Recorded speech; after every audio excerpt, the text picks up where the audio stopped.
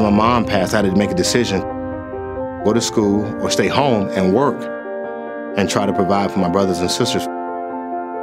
You know, once your parents are gone, you tend to say, as young men, you tend to say, well, I'm the man of the household. What should I do?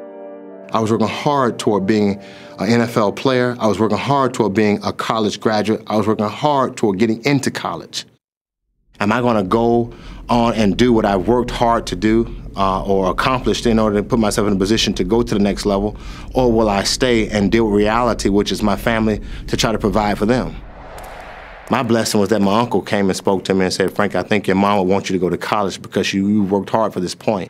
I was all-state, all-county, one of those guys on a football team that was one of the best high schools in the country at that time. And honestly, that to me was my moment when he said, you need to go to college. That determined everything else up to this point, my 9-year career in the NFL. All that was based upon that one decision. And this NFL dream that I had, or NFL desire that I had, all from high school, everything I did in high school was for my mom. I would never cheat my mom on everything that she had pushed me toward. Never say never means to me, it's one of those moments, I think to me, it means that I'll never quit.